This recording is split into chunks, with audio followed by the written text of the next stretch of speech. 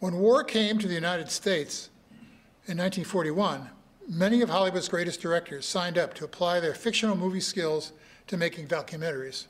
Seen here, upper left, Frank Capra, below him, George Stevens, in the center, John Ford, and to his right, William Wyler, traded carefully structured scripts for stories which didn't follow standard plot lines. Throughout screening reality, I tell how nonfiction filmmakers in their films interacted with the world around them. During World War II, a long tradition of racial injustice needed to be confronted.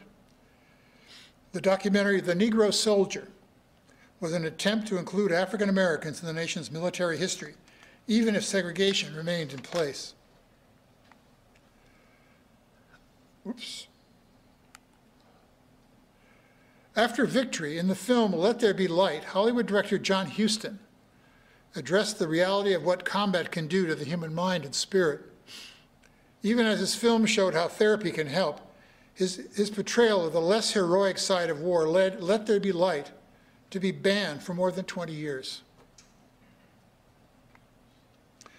With the rise of television in the late 40s and 50s, even if airtime was mostly consumed by easy-to-take entertainment, the power of documentaries was revealed by the video journalism of Edward R. Murrow and Fred Friendly.